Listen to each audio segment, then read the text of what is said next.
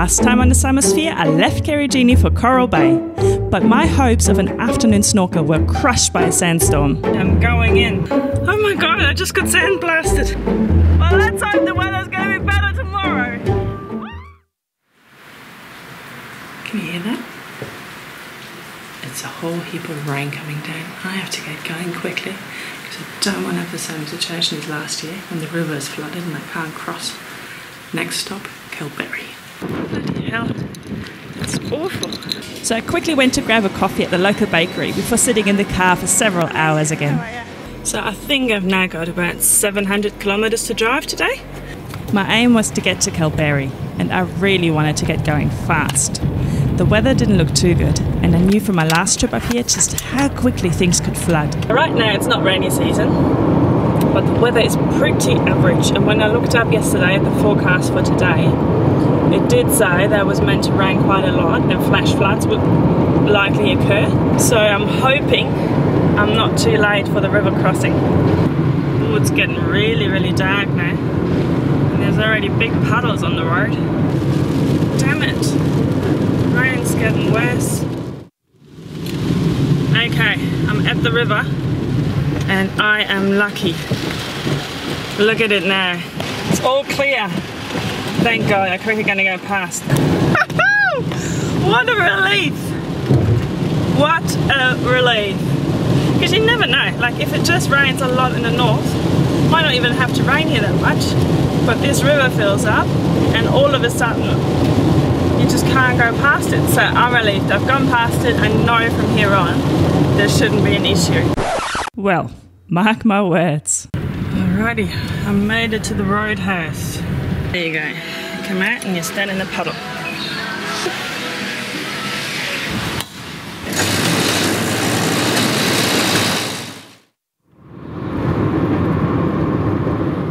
This flooding is actually getting worse the further south I go. Bloody hell, what is going on? I'm so glad now that I left this early because this definitely will flood. It's already about to hit the road. Bloody hell. This is dangerous. Don't stop. What is happening, Australia? Bloody hell, I'm shaking. I'm actually scared. This is the time when I wish I wasn't on my own. I want to cry, my heart's pounding. Oh, I had to cross so many puddles and rivers and floods. Fucking hell. Sorry for the language, but this is stupid. I am in Carnarvon. Thank God for that. I'm gonna go and do a wee. I nearly wet my pants. Alrighty, I'm on the road again and it's looking much better. See, there's even some blue in the sky. I thought it was over. It's not. Ah, for crying out loud, there's more.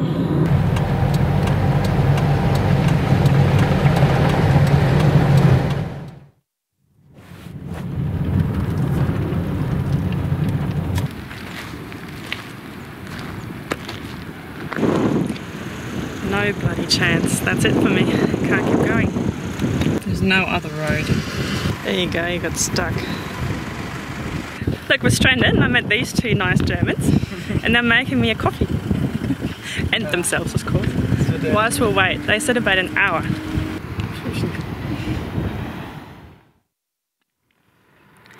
No change in conditions. I've been here for 2.5 hours now. I honestly don't know what to do. Alright, it is now 20 minutes to 5 o'clock and I'm still stuck. I've still got no reception. And I don't know if this water's going down or not. Okay, I'm shit scared. I think it's happening. I think I'm doing it. Okay, well, we'll see. Next thing you see me, it's either from the other side of the road or from the middle of the water. Stuck somewhere out there in the waterbed. I did it! I did it! I did it! Car's still working, it's 5 o'clock. Woo! Oh my god, I am totally and utterly destroyed. Oh, I've arrived in Kalbarri now. It's like 8:30 now. I've been driving through 6, 7, 8. I've been driving through the dark for 2.5 hours. If someone would have asked me yesterday if doing a trip like that on your own, as a girl, in a shitty little car is recommendable, I'd say, yeah, go for it. What I'd say now though is, I'd still say yes. But I'd also say, if stuff goes wrong, you're truly on your own, there's nothing out there, and you have to rely on yourself and your own judgment. You really have to do that. So, be as prepared as you can be, and then rely on your own judgment. Observe. I watched this stupid river today for 5 hours before I actually went through. I hope tomorrow is not going to be as adventurous as today, because I've had enough. Good morning from Kalbarri. Jeez, that was a drive yesterday. My eyes are still all red from so much strenuously looking in the dark for kangaroos and goats and cows and sheep. Anyway, I had a fantastic sleep, and it's now 8 o'clock or something. I'm gonna get myself ready, might get coffee, a little bit of breakfast, and then the weather doesn't look too bad. I might actually go into the national park before I finally get back to Perth. Now here in Kalbarri, the Murchison River flows right into the Indian Ocean, yeah? So because of that, there's always a bit of a swell and some waves. But today, it's like big swell. It looks like it is raining in the national park. See there, that's the national park. So I don't know if it's worth going. I might go to tourist information and see what the weather's like. So the lady from the tourist information told me if you want to go, you should go now. So I am now in the national park, and I'm going to go somewhere down there to nature's window. Full stop. Can't believe I live in your thoughts. I think about you all the time, morning, evening, and midnight. Such a wonderful delight. Forgo, give up everything that I own. Yeah, I'd give it all up now. Okie dokie. Here we go. The last leg of the little road trip adventure. About 5 to 6 hours drive back to Perth.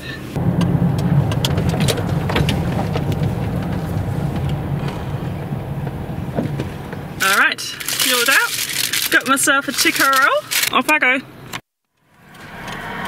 I just got stopped by the police. Apparently I was speeding. Damn it. 250 kilometers to go. I did it. I am home. I did it. I drove, me in my little car, we drove 4,000 kilometers all the way up north.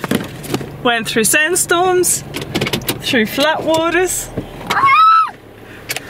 saw some incredible landscape, and now we're back home. Well done, my little car. Well done, me too. See you soon in our next adventure then. Bye bye. Cheers. I am so happy. Hold you in my arms, won't let go. The world around could pass us by. A thunderstorm, a lightning strike as we hold each other. Oh my god, I just got sand blown